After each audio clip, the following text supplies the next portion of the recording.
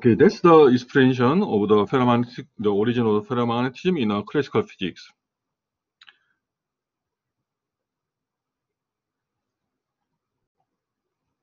Okay, before moving to the next view graph, if you have any question about the ferromagnetism, this is a good time to ask the questions. Please ask questions.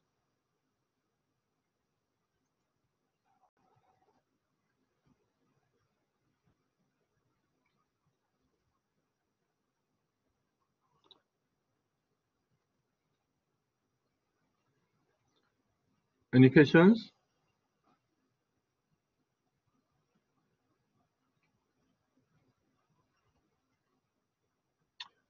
Okay. Yeah, if you don't have, let me move on.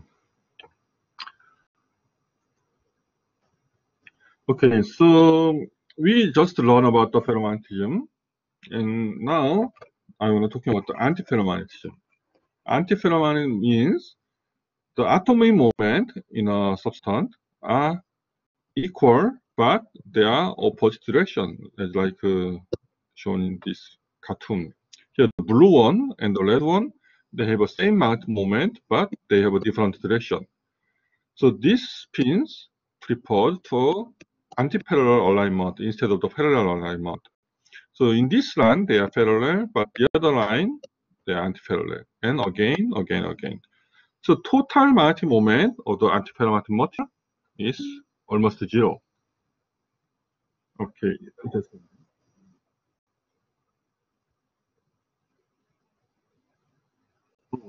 The concept of magnon, I will gonna explain later, not now. It's a little bit complicated. It requires a lot of time to understand the spin wave physics.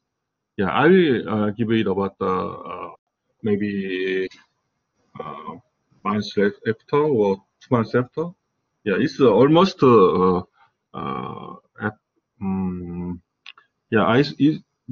lecture for the spin wave is scheduled after maybe 7 or 8 weeks after.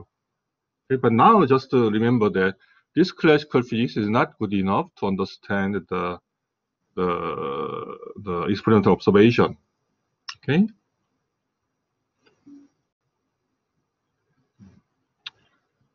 And okay, so in a ferromagnet, antiferromagnet, there is no net magnetic moment. So when you apply the strong field, the magnetic moment try to align to the field direction, as we already explained. So let's say we applied field in this direction. Then the pin try to align to this field direction, but this guy try to align to this direction. But those two spins has a strong coupling. They prefer the antiparallel direction. So when you apply, let's say if you have a two different direction field, this is the magnetic moment, and this is the field direction. They are trying to align to the field direction, but they are still coupling between them. They didn't like this direction. So it requires very large field to align the field direction. In a moderate field, the magnetic moment, induced magnetic moment of the antiferromagnet is very, very small. So usually it's ignorable. It's not important. So technically, this antiferromagnetic material is just the same to the non-magnetic material. So in the sense of the application, it's not very useful so far. But nowadays, there are many applications of exchange antiferromagnetic material called by the exchange bias in modern magnetic devices. Yeah, this is another important topic. And also nowadays, there are many interesting physics is found in antiferromagnetic material called antiferromagnetic spintronics. There are many interesting physics inside of the antiferromagnetic material. But it also requires many knowledge about antiferromagnetic material, not only antiferromagnetic material, but also more very concurrent physics. So I'm gonna explain it later. It's almost the end of my lecture. And also, usually the antiferromanagnetic material has a very complex temperature dependence. So they have some strong coupling, and the random motion is dependent somewhere. But depends on the temperature, the antiferromagnetic material behave like paramagnetic, and sometimes they have a ferromagnetism, sometimes they have a helical magnetism. So usually the temperature dependence is very complex. Okay, complex. Okay, so let's move on another one. There is another material called the ferrimagnet, not the ferro. Sorry. Yeah, not the ferro, ferri. What's the meaning of the ferri? It's quite similar to the antiferromagnetic material. There are two spins aligned opposite direction, but the magnetic moment are not the same.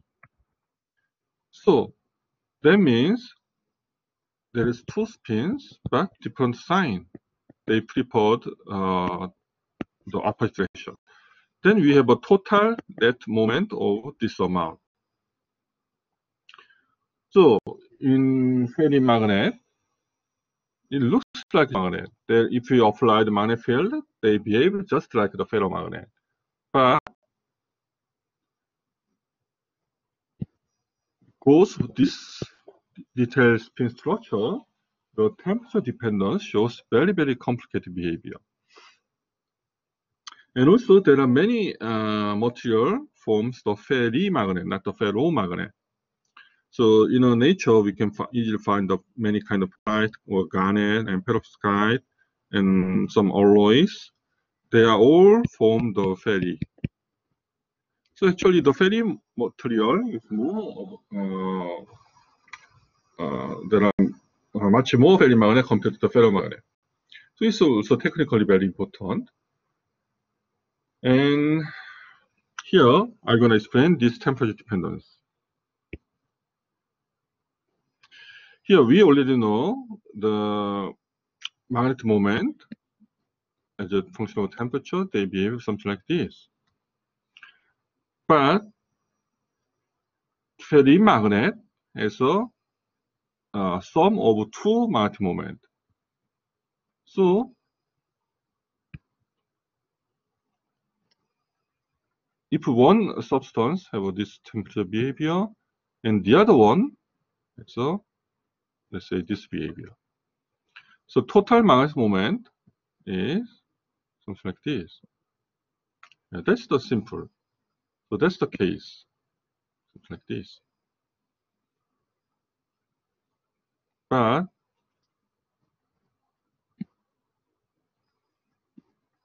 yeah, let's think about that. If one is like this, and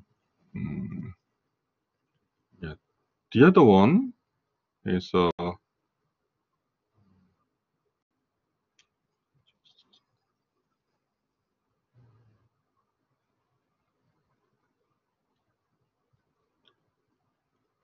not easy to draw. Yeah, something like this. So in that case, in a low temperature, this is large, and in a high temperature, this is larger. So they behave, the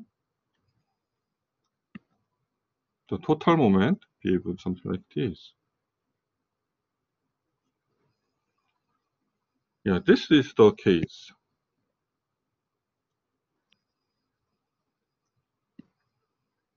So the magnetic moment are drop and almost zero at certain temperature, but we increase temperature again, the magnetic moment increase again.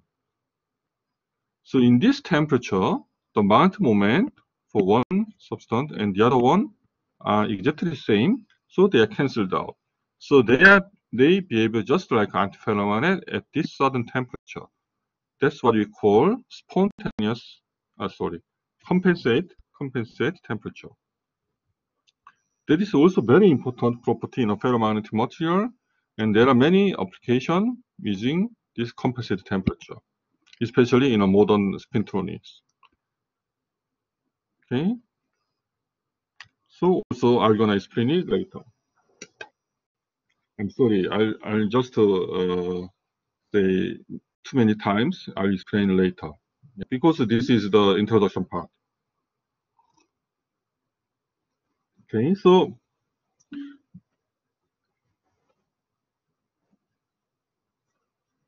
question. Actually, not all of them. As you see here, this guy has a no compensation temperature.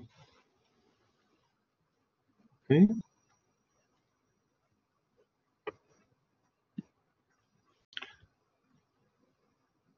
Yeah, it depends on the magnetic moment and the temperature dependence of the magnetic moment of the two substances. If they are quite different one, I already said, large magnetic moment but small QG temperature for one material, and the other one has a small magnetic moment and large QG temperature.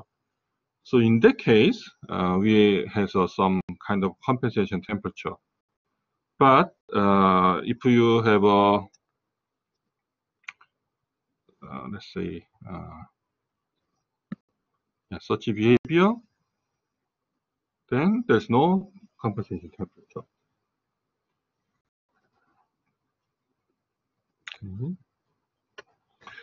Okay, so before finished this part, I'm gonna explain the diamagnetism again.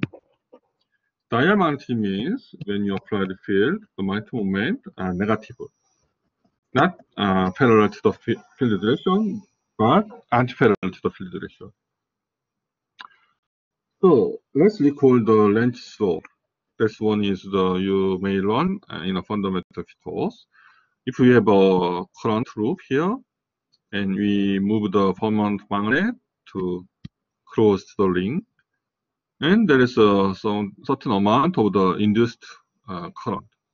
And also when we pull down the magnet from this place to outside, there is some another direction of the induced magnetic moment or induced current. The direction of this current is always prevent the motion of this magnet. That's the kind of diamagnetism. So in this moment, try to reduce the motion of the permanent magnet in this Lenz's law. It's quite similar. If we have this kind of angular motion of current, we already learned this is magnetic moment of this form. When we apply the external field, this current is getting smaller. So this magnetic moment is going down. So that means this total magnetic moment are decreased as a function of the field. So that means the susceptibility is negative. And this value is also very small, like 10 to minus 5 something. So the effect of diamagnetism is very, very small for the moderate field. But if we apply a very strong field, this is not negligible. And also, if there is no other contribution, no other contribution like a paramagnetism, sometimes you can easily observe this diamagnetism. Okay. So this diamagnetism is existing all materials because of the orbital motion of the electrons. Usually, it's very small. So I already mentioned this value. But in a superconductor, we have a very large value, -1, because of the macroscopic orbital motion of the Cooper pair in a superconductor. That's what we call the Meissner effect. Okay. And this diamagnetism observed in a zero angular momentum and the spin momentum are required. So usually they are found in a crude shell electron structure like monoatomic gases and polyatomic gases like H2 or N2 and some ionic solid NaCl. or some covalent bonding materials like carbon, silicon, germanium. That means the diamond or diamagnetism. And also many organic compounds, they are diamagnetism. But in this class, this diamagnetism is not very important at all. So usually we didn't mention it again. Okay. Okay.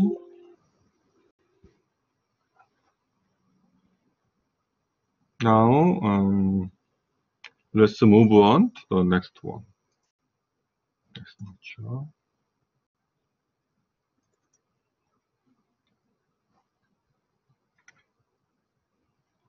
So far, do you have any question?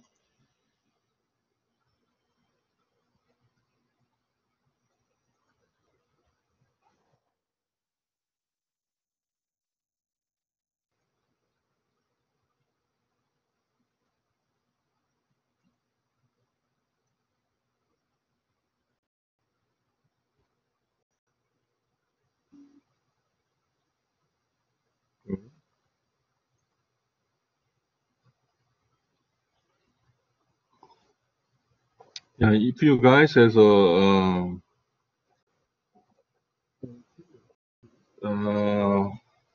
type, just Y. Yeah, I wanna check your listening. Please type Y.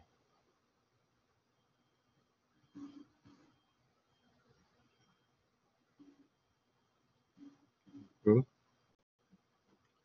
Yeah.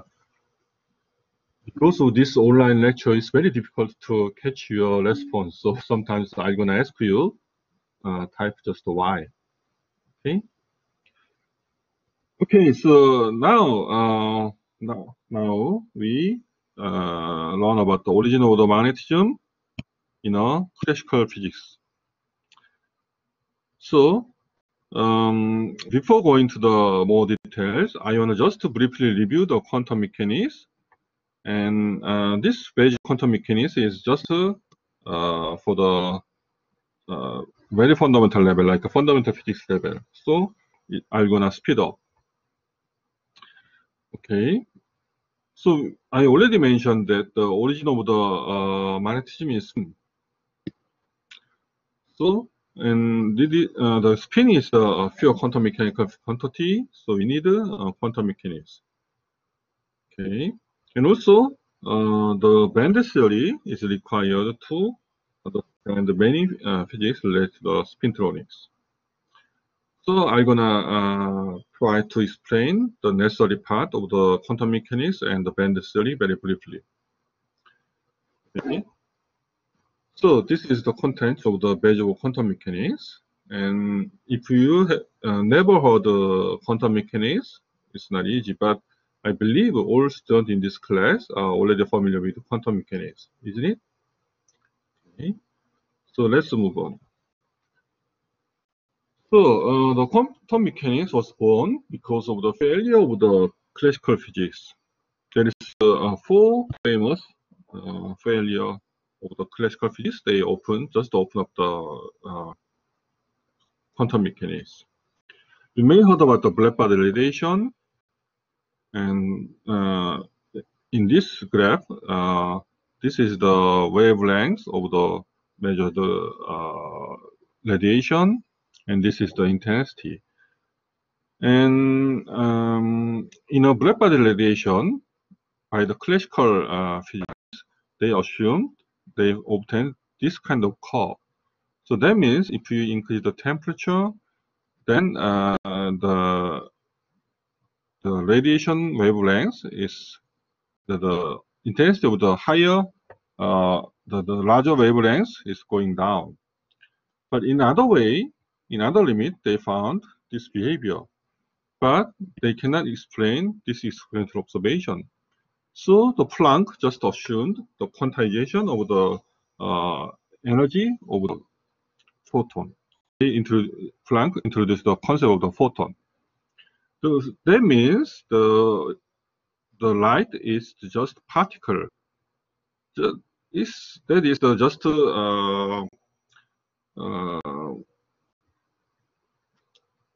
Actually, at that time, it's end of 19th century, people believe light is the electromagnetic wave.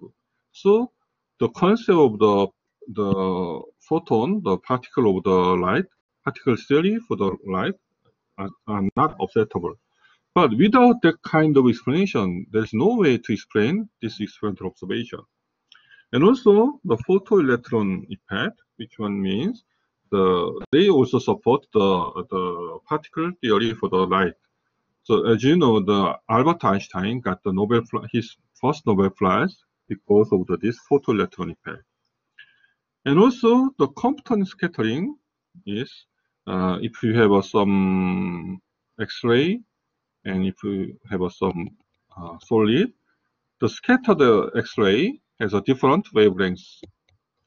And this change of the wavelength also can be explained by the particle theory for the light. And also, when people observe the spectrum of the nitrogen, classical physics explain this spectrum must be continuous. But the experimental observation, as you see here, they have a very well-defined spectrum, discontinuous spectrum. So people try to explain this experimental observation by the classical physics. They all failed. And as you know, the Bohr explained this spectrum by the quantization of the electron energy. So people now start to confuse the light is the photon or electromagnetic wave. What is the correct answer? That's the bone of the quantum physics. And experimentally and theoretically, people try suggest the wave-particle duality. The duality means the photon, the light is not only wave, not only particle. They have two properties. And also De Broglie suggests matter wave. If we have a momentum of the P, then they have a wavelength of lambda. So this is the De Broglie wavelength.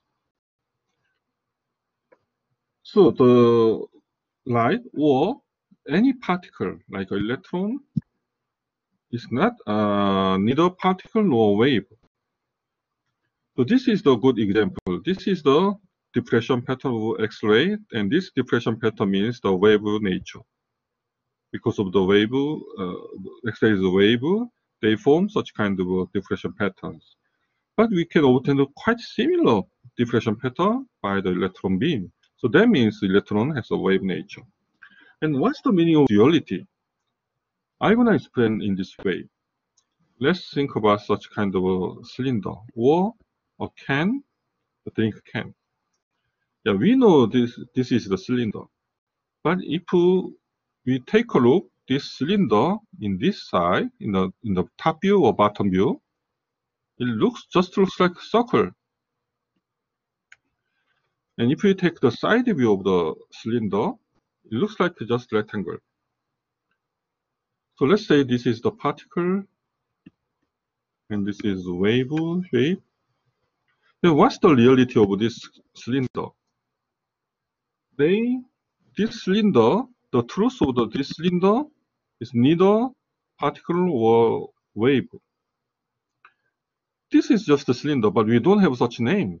So we call this material as a property of the particle and wave together. That's the meaning of the duality. This is what I understand.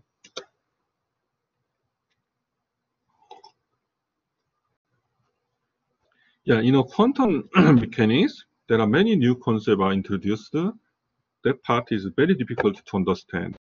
So sometimes don't just try to memorize and just just believe it. It's like a religion. It's very difficult to understand because we never lived in such world. We can, in a classical physics, we have some feeling because we are living in a real world. But in quantum mechanics, it's far beyond of our sense. So we need a lot of mathematics to understand quantum mechanics. And also, one of the important things is uncertainty principles. That is produced, claimed by the Heisenberg.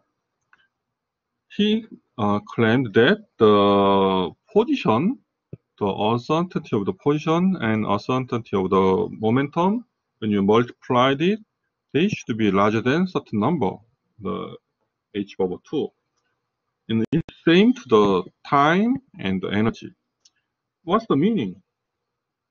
If we have a particle of the momentum p, which is the multiplication of the mass m, the velocity v, and we have a double wavelength here.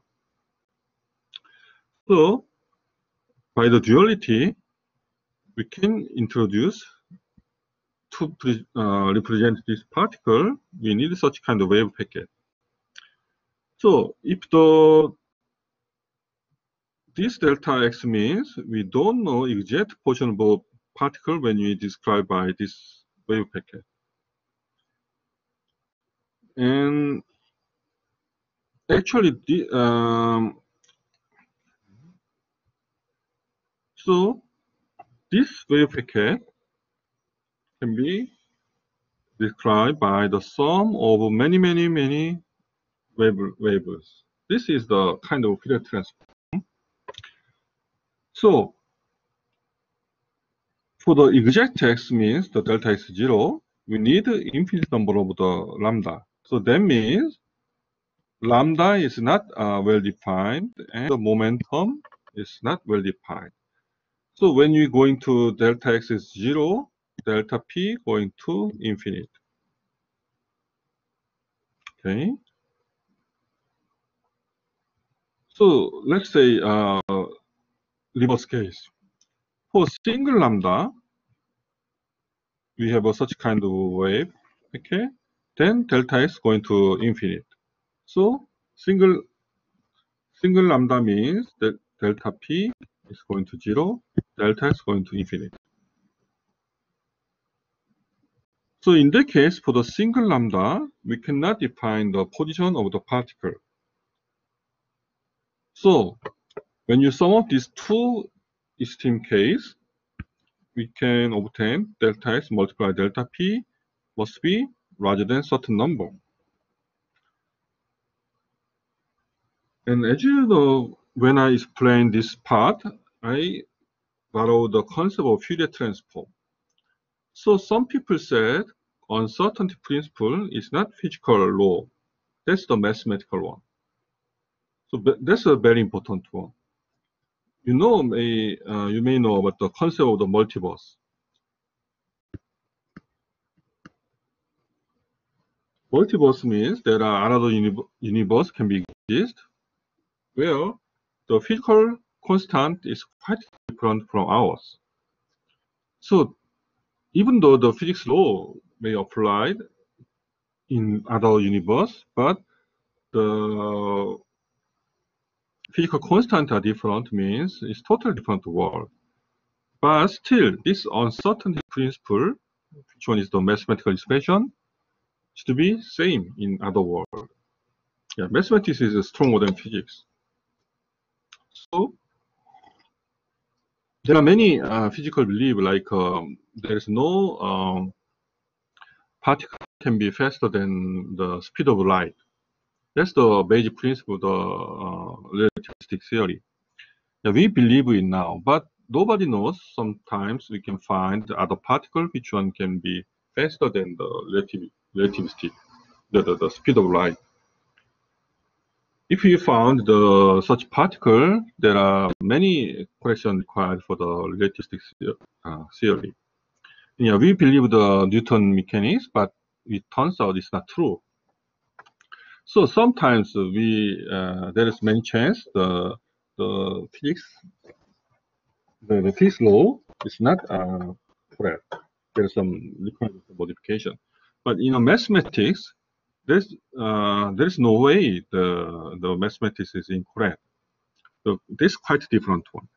So the uncertainty principle is very strong one. So they should be follow that principle.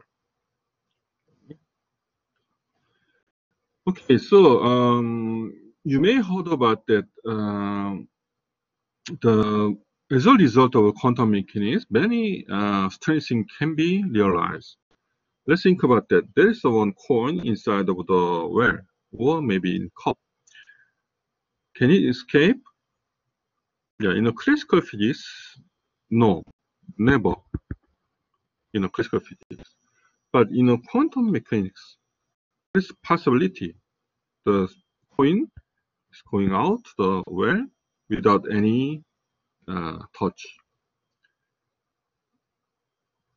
Yeah, let's think about that. If we have an electron in a potential well, in a classical physics, there's just um, the electron can exist only inside of the potential energy, potential well. But in a quantum mechanics, we have a finite probability of the tunneling. So let's back to this coin problem. Actually, coin consists of many atoms and electrons, Avogadro numbers. Then some electron actually can be exist outside of this well in sometimes, even though the probability is going to 0, but not 0. That's the important. Even though the possibility is very small. The small means like I don't know what number, but they are still not 0. So if you take a look this coin for long means the universe was born and die and born and again, you may take 10 to blah blah blah year, then you may have a chance to see this coin exist outside of the well. Yeah, so it's actually not possible. But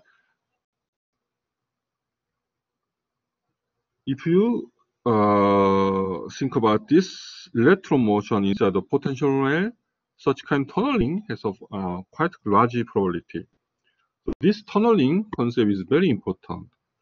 So when you classical physics, if you have this barrier, height of the h, and if you have a ball of mass m, in order to send this particle to here, you need kinetic energy at least larger than the potential energy of this well. If they are smaller than the potential energy, this mass m cannot be here. There's no chance. It never happens. But in a quantum mechanics, even though the kinetic energy is smaller than the potential energy, sorry, this is the not the case for quantum mechanics. Let's say just potential energy. There is certain probability electron can be exist in the other side of the potential well. That's we call tunneling. Okay, because of that's because of the wave nature of the electron. Okay, so this is the form of the Schrödinger equation. The meaning of the solving the Schrödinger equation means just solving a partial differential equation. Mathematically, that's not so difficult. But the interpretation of the solution requires a lot of physical understanding.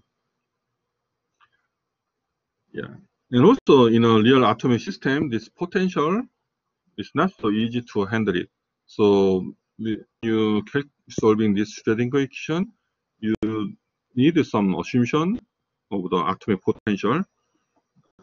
That's the kind of technique for the band theory calculation. Okay. And what's the meaning of the wave function? Wave function means Actually, physically there's no meaning. No meaning. But when you taking the absolute value and take the square, that means the probability of the particle, probability of the finding of particle in a small x delta x and at the position x and the time t is equal to this form.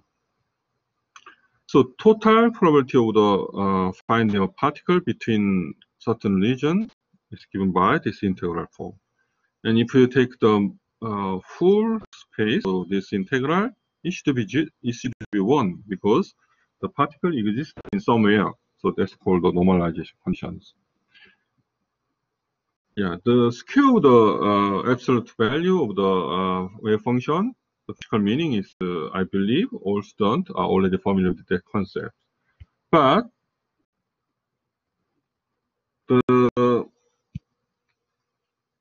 this part is also very important. Wave function has no physical meaning, but mathematically, the wave function is the orthogonal basis vector of the system. That's the very important concept. Yeah, I'm gonna explain later again. And also, in many solid state physics, we represent wave function as a kind of vector. It's called the bracket notation.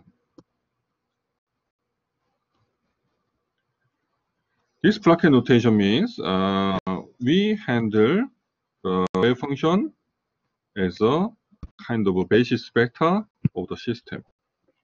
This is very powerful representation, to understand many physics in a solid state. So I'm gonna explain it briefly later. Okay. So yeah, let's think about that. On electron in a potential well. If we have a infinite potential well, the electron is well confined in this potential well, and they form the standing wave. So we can obtain such kind of wave function. And for a given wave function, we can obtain the energy, quantized energy, in such calculation. But we have a finite potential well instead of the infinite one. We have a certain amount of penetration or the tunneling probability.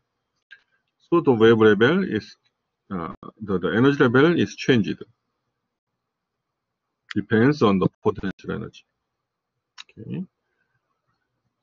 So such tunneling is classically impossible, but quantum mechanically, it is very, very important. In spintronics, I already mentioned about the TMR, means the tunneling magnetoresistance. So in this device is one of the very important devices in spintronics. The tunneling is the basic principle. So as you see here, particle energy is less than the classical one. This part is the classically forbidden region. They never will exist in this place. So the particle cannot penetrate here. But in a quantum mechanics, we have an instant wave, and there is some finite probability of the particle out in opposite side, even though the potential energy is larger than the particle energy. Okay. Here is also important comment. This is the reduced potential, the probability, but not the energy. Energy is the same. Energy is same, but the amplitude is decreased. That means the probability of the particle existing in this side is smaller. Okay. And actually, this tunneling probability can be explained by this exponential form. And here, the alpha is defined by the difference of the energy, the potential energy, and the particle energy. So that means if these two values are close, alpha is going to 0.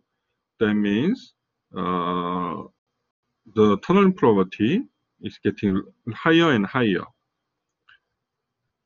And if this difference is larger, then alpha is increased. Alpha is increased. Then the tunneling probability is going down. It's quite similar to the light in opaque material. If you have opaque material, if it is thin enough, light can be penetrated.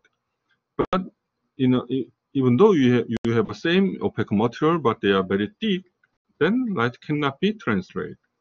Or the darkness of opaque material is very, very high, then light cannot penetrate, even though it is very thin. It's quite the mathematical expression is identical. Okay, so this is the concept of the tunneling here.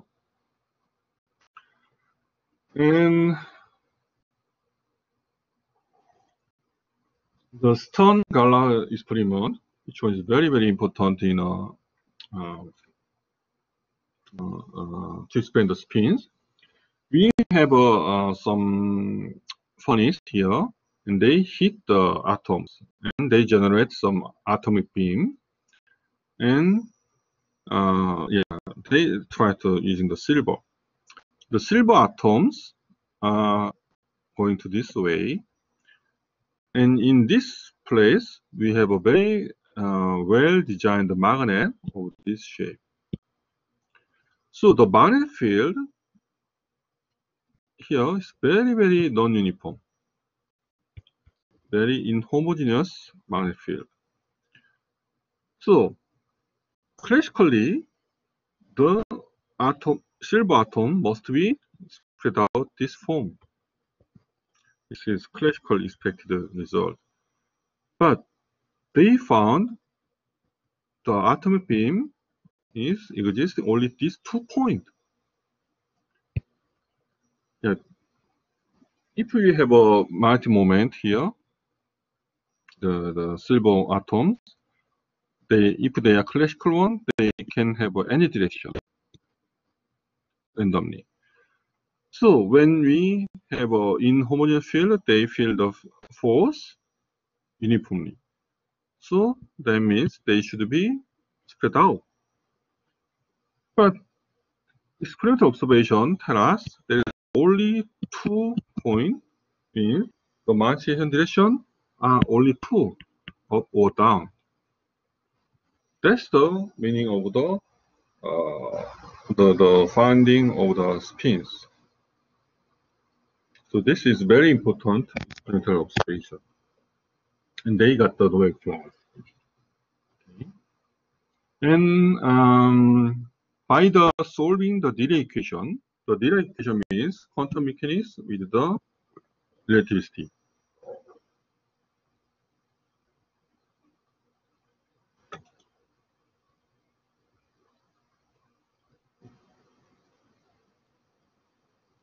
The Boltzmann effect, yeah. It's not exactly the Boltzmann, but yeah, it's quite similar, yeah. Okay. Yeah, when you're solving the Dirac equation, which one, including the relativistic effect in quantum mechanics, in order to obtain the solution of the Dirac equations, we need some physical constant called the spin. So when you're solving this Dirac equation, you obtained 4 different wave functions, and those 2 are corresponding to the electron, those 2 are for the positron. And one is the spin up and the other one spin down. So we need 4 solutions to obtain the Dirac equation, correct solution of the Dirac equations. So when we explain the spins in a classical way, they assume the rotating sphere, charged sphere, and we find the magnetic moment of this charged sphere, then the magnetic moment value is not something like this, not the mu b. But with the equation, we can obtain this magnetic moment, and with this magnetic moment, you can explain this experimental observation.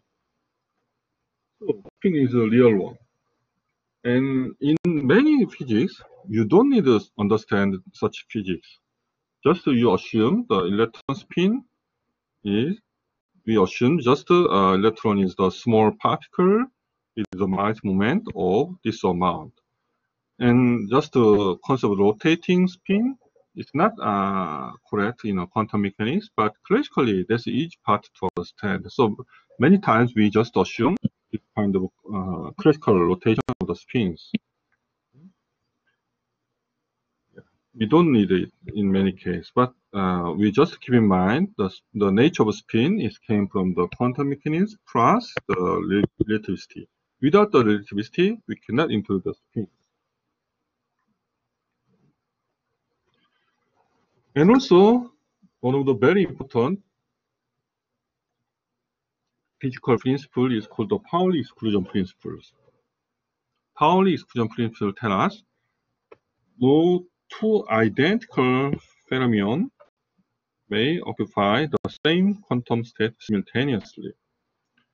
So the electrons and protons and neutrons, they cannot be exist in the same energy state, same quantum state simultaneously. That means if one particle occupies some quantum state, then no other particle cannot be there. Okay, and also total wave function symmetry for the electron must be antisymmetry. So that's the nature of the phenomenon. For the boson, the total symmetry should be symmetry, not the antisymmetry. So with this statement, you can easily find if we have a particle 1 and 2 and form this kind of wave function, if those two states are the same, then it's going to 0. So if those two particles are identical, then the wave function 0 means the first part of the Pauli exclusion principles. So it's a very important one also. I should stop here, and it's time for the question. Please, ask questions.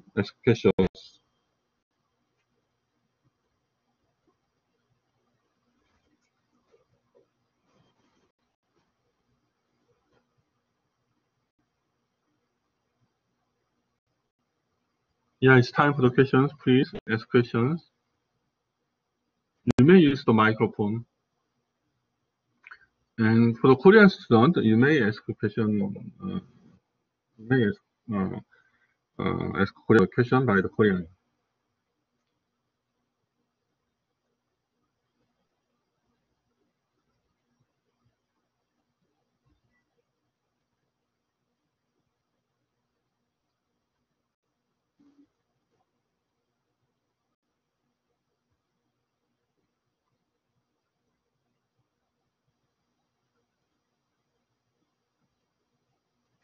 Okay. The coin example of coin is too much extreme case, but yeah. In reality, the electron belong to the coin can exist in outside the where. They have a certain amount of probability, not so small. But if you see the coin in outside of the where, yeah, you need totally of all atoms of the spins, all atoms of these coins together in outside, not only the electrons but atoms also. So that means the probability should be multiplied of the such tunneling of each electron by Avogadro numbers. So they made a very, very, very, very, very small probability, but not 0. It's too much extreme case. But if you talking about a single electron, there is a certain amount of probability. So sometimes people explain, quantum mechanics, people can penetrate the wall. Yeah, it is possible, but the probability is too small.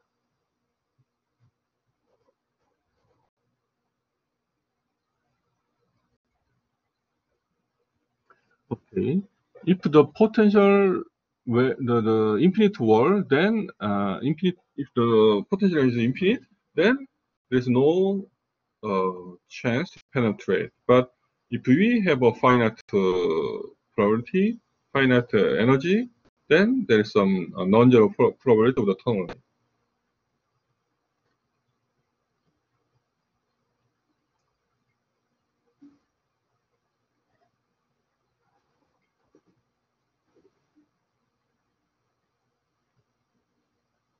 Okay, 10th question. It is right. As you see here, here,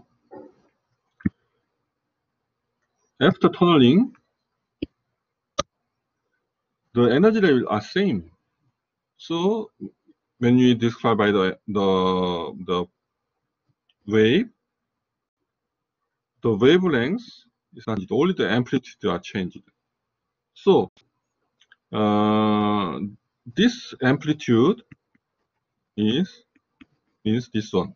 So the probability of the particle existing in this side is getting smaller, but the energy itself doesn't change.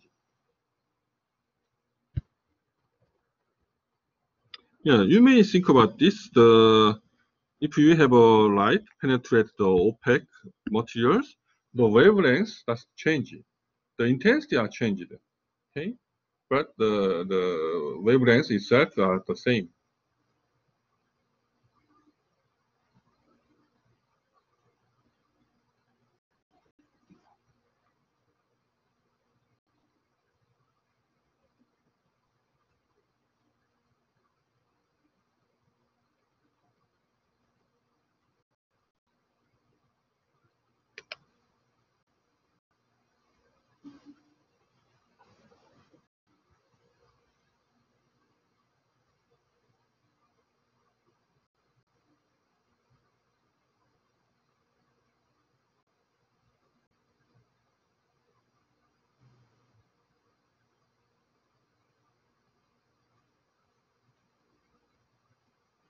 Ferrite material, you don't need to think about the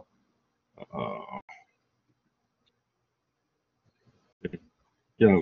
When you talk about the unicell, ferromagneticism, the all Mach moment of each atom are identical. So the unicell for the ferromagnetic material are exactly same to the atomic unicell. But in antiferromagnetism, they should contain at least two atoms in a unicell to describe the antiferromagnetism. If you think about the helical magnet, that means the helical means the spin direction is rotate and it take a certain amount of atomic number. So in that case, the unicell is very large. Is that enough answer?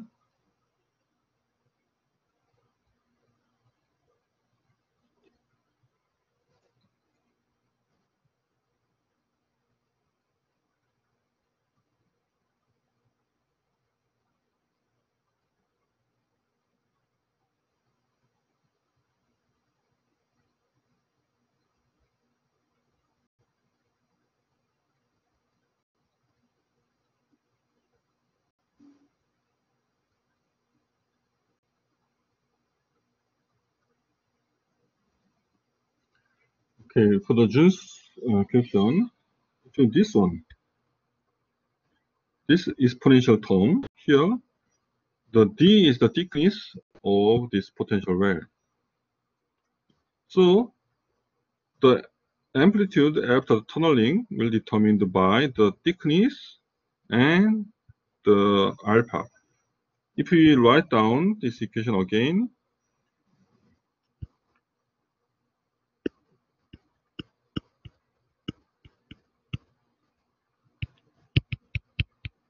form. The lambda means the length scale of the tunneling. So the alpha is the meaning of the inverse of the length. So for the given lambda, if the thickness d is same to lambda, we have a decrease of the exponential -1. So if we have a 2 lambda, we have a exponential -2, something like this. So the wave function probability is decreased exponentially as a function of the thickness and the lambda or the alpha. And alpha is determined the energy difference of the potential energy and the particle. Okay. So if you want a higher probability after tunneling, you should increase the particle energy or decrease the potential energy.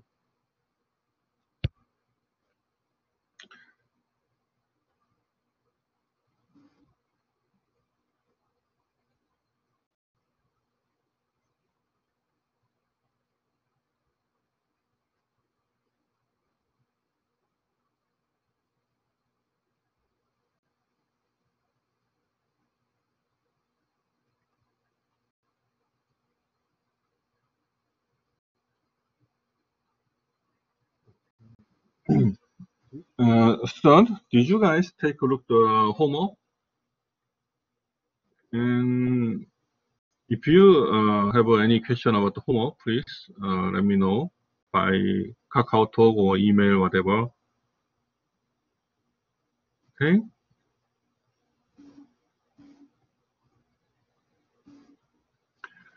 Okay, then let's stop this lecture here. And in Wednesday, we're gonna start from the first rule. Okay. Okay. So see you at Wednesday.